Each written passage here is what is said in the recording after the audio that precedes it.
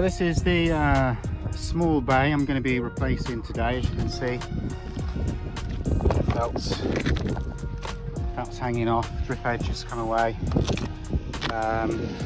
Seen its day basically, isn't it? A couple of broken tiles here as well where it meets the little bay.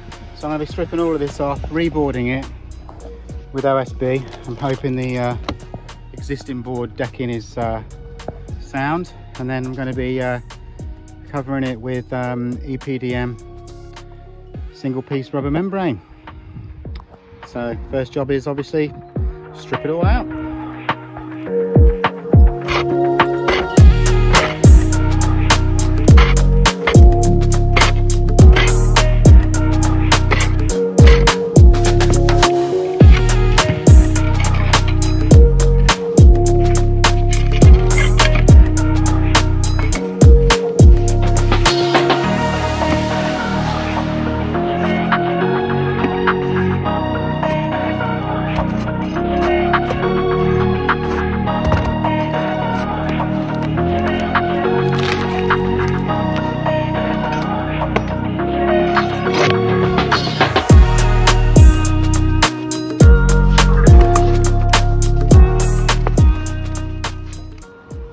This is the original felt, and then somebody refelted it at some point in time, but this original felt is actually stuck down onto the boards with bitumen, which is at the best of times a right bitch to get off.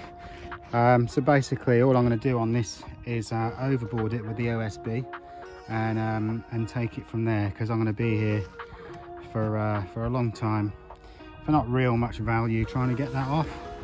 You can overboard. I mean, I probably could have overboarded that, but you know, I'd kind of like to try and get it a bit cleaner, better job.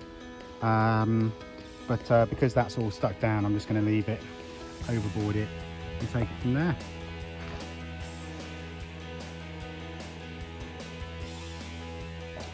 So I've cleaned off the roof, specced it off, hammered down any clamp nails that are sticking up that might impede the OSB once we get that on. And then I've put a piece of 1 by 1.5 batten around the edge, which is this is gonna help create a decent drip edge on the rubber once we've got it on. So next step, I've got the OSB cut to size. Next step is to get it on. So I've got the first piece of OSB in place, just screwed down that corner just to keep this flush with the edge. Keep it flush up to this edge. Now all I'm going to do, just to get it cut to the right angle on this side, is just get my pencil and draw a line under there, take it off again, cut it, and good to go. And then this is a full piece of 8x4, so I've just got a little piece in the edge here to fill in, and then this long length will go at the back there. So I have the first piece of OSB down now.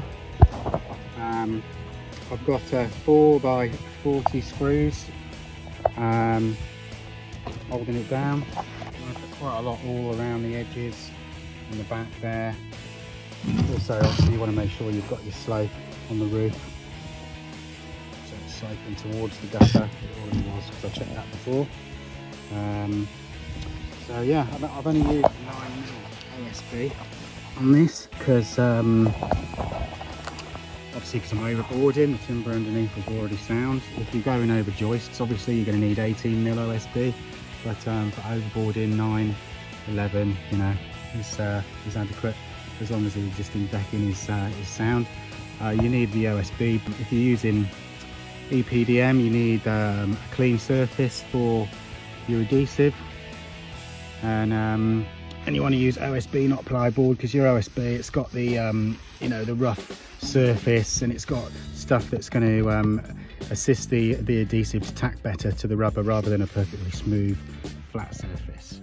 So I'll just finish boarding this out now. Okay, that's all the OSB down now. So the next thing we're going to do before we start gluing is we're going to be fixing one part of this 2-part drip edge around the outside. If I just get this out, I'll show you. So this is the drip edge for the EPDM. It comes in, well, one of the styles anyway. You get different types of drip edge. This is the one I'm going to be using today.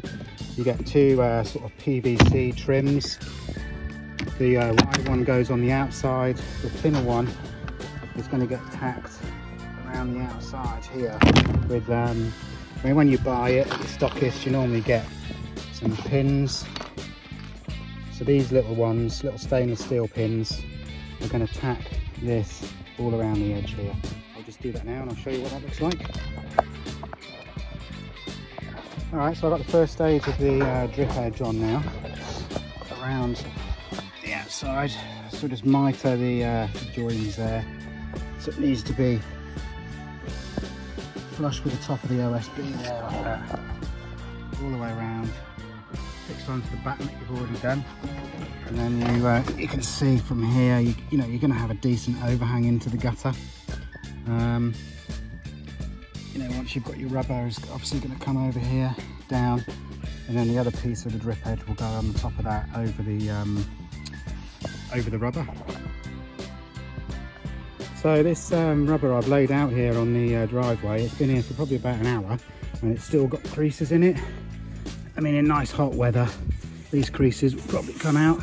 So what we'll have to do is get it up there, and then we'll get the heat gun on it to get rid of some of these creases, so it lays flat once I glue it.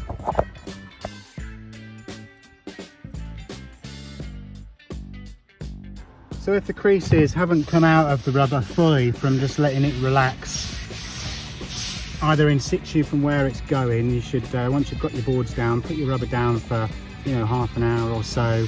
In nice weather, the creases should come out, or mostly come out. If not, heat gun's your option.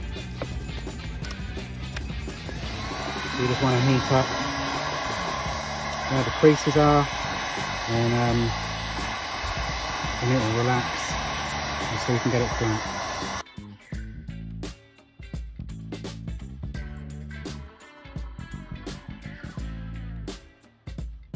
So I'm ready to start gluing now. Basically, I've got the boards down, the rubber is relaxed,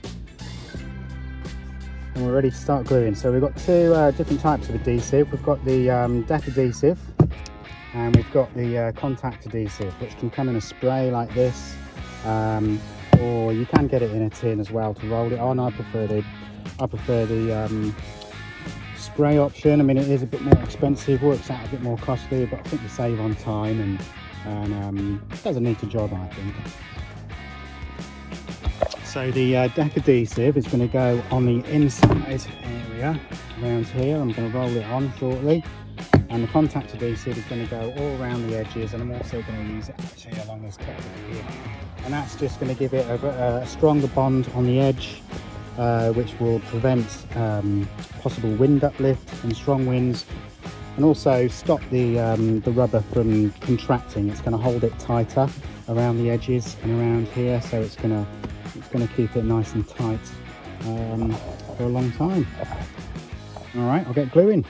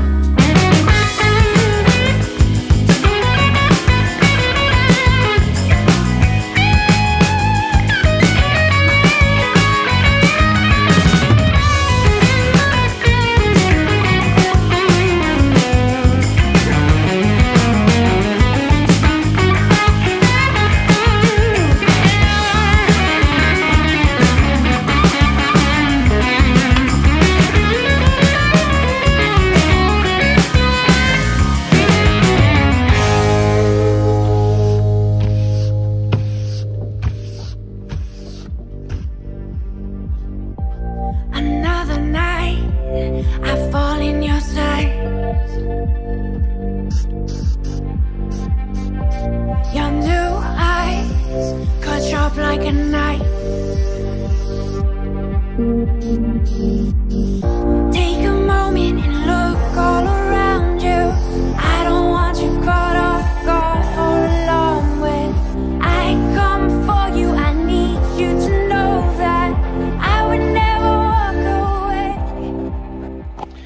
just sprayed the contact adhesive down on this first edge. We're giving it several coats so we get like a really good strong bond. I haven't done this area here. Oh, my gloves are covered in muck. I haven't done this area because once this is flat down, I want to be able to flat this edge this way, and that's going to, you know, make that a lot easier. Basically, same the other end. Slightly sprayed the PVC drip edge piece as well, and enough this way, obviously, to cover here. And once that's down, then I'm going to trim this off even more. And then once this is dried, it doesn't take long to dry, to be fair. We're going to flap it back down, and then we're going to use this tool to roll it, to, you know, give it a good bond and squash it down so it sticks. And then you've got your penny roller, which you can use in, you know, in details, perhaps like that. You get a nice tight, crisp join there. I come for you, I want you to know that I would never walk away. I know what you need, I would bleed for you, but you're taking somebody home. I know I need to move on, I need to be strong, but I don't wanna go alone. That's the tiles back in place now. You don't want the tiles touching the rubber. You don't want any pressure on it because it could potentially damage it. That's why I've put a button up here that this is resting on, so it's hooked over a button and resting on the button to keep it away from the rubber, so there's no weight and pressure bearing down on this over time, and that's just you know, free. Okay, so the last thing basically now is to put the drip edge on, finish drip edge, I'll miter it on the corners. That's the drip edge finished now, and basically all done. So that's going to be, this material has a 50-year life expectancy per the manufacturers. So the way this has been fitted now, which is per manufacturer specification, that's going to be there 50 year at least, unless someone messes with it. But anyway, there we go, job's a good one.